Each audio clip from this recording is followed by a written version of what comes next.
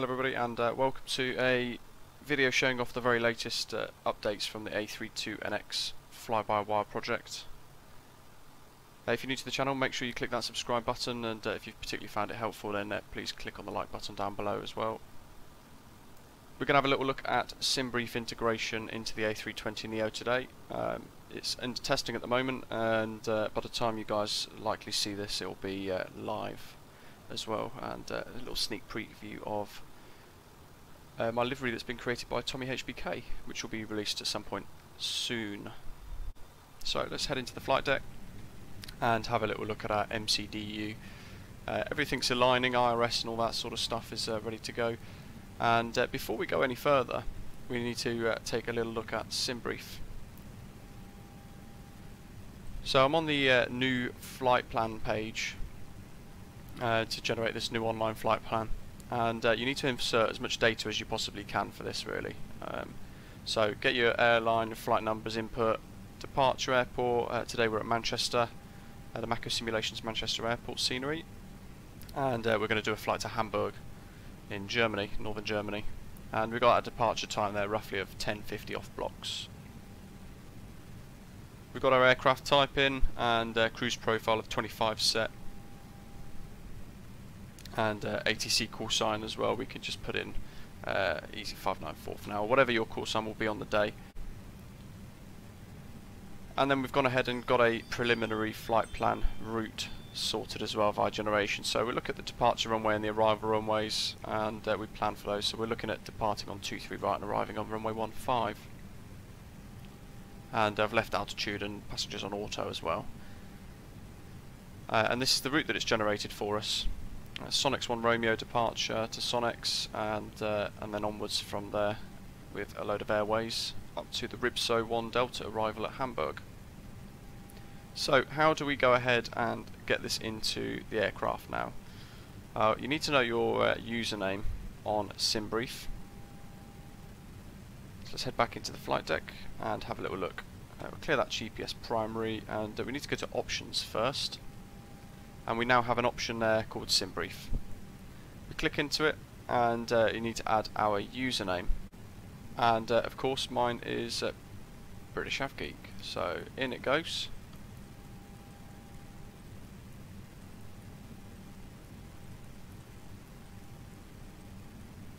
And we insert that username there. On Simbrief, you obviously want to make sure you committed that flight plan, and it'll overwrite any existing plans that you have in place. And we let that load. And there we go. So now we've got an online flight plan set with our route and the map and things. So we go ahead, we commit our username to the MCDU Menu Options tab via the Simbrief button, and we can click Return. And we now need to go to MCDU Menu,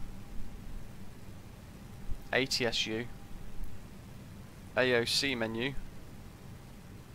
and we need to click onto the Init page at the top left, and we can then request that data. So we go ahead and press that button there, and there we go, we've pulled that in from Simbrief. As you can see, Manchester to Hamburg, estimated time on route 1 hour 13. There is a second page, as we can see on the very top right of the MCDU. It says 1/2, so we go ahead and we just press one of the left or right arrows to get across. And we can see there a block time of 1 hour 41 minutes. And this will probably update as we go, so on blocks, in blocks, flight time, landing pilot, things like that. What's interesting as well is in the review page within the initial Simbrief feed, on that page 2, we can see our doors close estimation time there. So we know that we are looking to come off blocks at 10:14, and doors need to close at 10:02. So there's a nice little detail has been put into this. Performance, weight and balance. We've got that block fuel of 5627, which has been pulled from Simbrief, and we can actually go ahead and just click refuel load, and that's now updated our fuel. If we look at our weight and balance tab,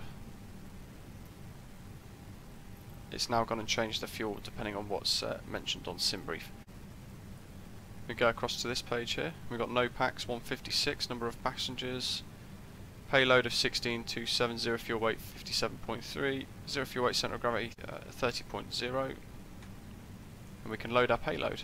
And our centre of gravity on the right hand side has dropped down. So we need to make sure that centre of gravity is still within the limits. If it's not, it will show up in red at the top there, and we might need to amend it. If we go to the Init A page, now we've loaded in that preliminary data from Simbrief via the AOC menu, we can go ahead and just press Initiate Request. And it's in progress. As you can see there, it's generated our flight number, our diversion to Finkerwerden, Manchester to Hamburg, and we've got there the flight cruise of flight level 370, and a cost index that we selected of 25 has also gone in. We can clear that message of the import, so we can go to the flight plan page, and we can see here that it's got the Sonex departure input, but you need to actually go ahead and check your data, because what it will require is for you to amend the departure details still. So 23 right, Sonex 1 Romeo,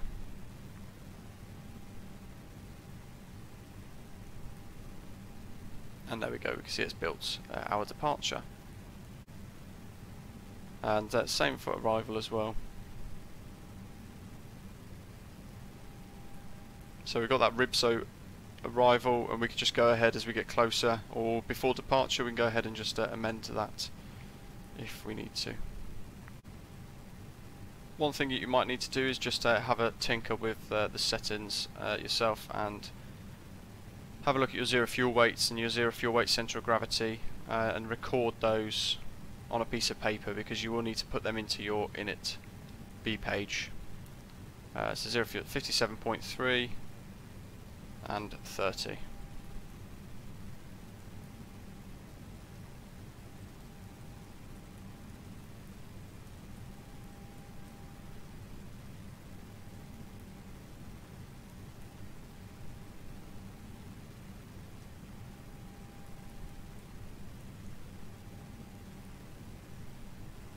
Note that it still doesn't amend any of your takeoff performance page or anything like that, so you'll still need to use some sort of performance calculator for your flex to temp, and work out what flap setting you require for the length of the runway and your weight that you've got, and then you still need to cycle your V speeds as well as we did before. For destination, it's just input Hamburg, and because of that we haven't selected a runway. There's no ILS frequency or anything like that input there in the RadNav page. So if we're planning for a specific arrival, ILS 15 for example, we could go ahead and put that in, and we know it's that RIBS 1 Delta arrival via Delta Hotel 57, which is in the flight plan, so we can then go ahead and just insert that. And as before, if it was a default scenery, we would have the ILS frequency in place there, but we're actually looking at some other scenery today for another video, and the ILS frequency hasn't ported across. Once you've updated your Init B page with your fuel prediction, and you've put in your zero fuel weight and your block fuel values according to the Simbrief import, check them for accuracy. Once you're happy, stick them in, and your fuel prediction page will then come alive as well. So it will show that at Hamburg your estimated fuel on board at landing would be 2.7 tonnes. And Finkerwerden is only a few miles away, so shouldn't be too much of an impact on fuel there for a diversion either. So there we go. It's a really simple way of importing your flight plan from Simbrief now, thanks to the A32NX project. As a side note, within the initial review page, crew details is currently greyed out.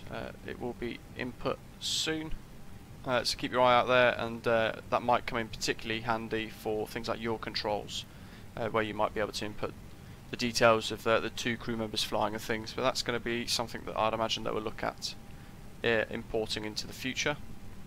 But it's a great add-on to the A32NX. As always, great progress is constantly being made with these guys. Keep your eye out on the channel for loads of updates to come. Make sure you click that subscribe button as well, and check back regularly for some live streams. Thank you all for watching, and see you again soon.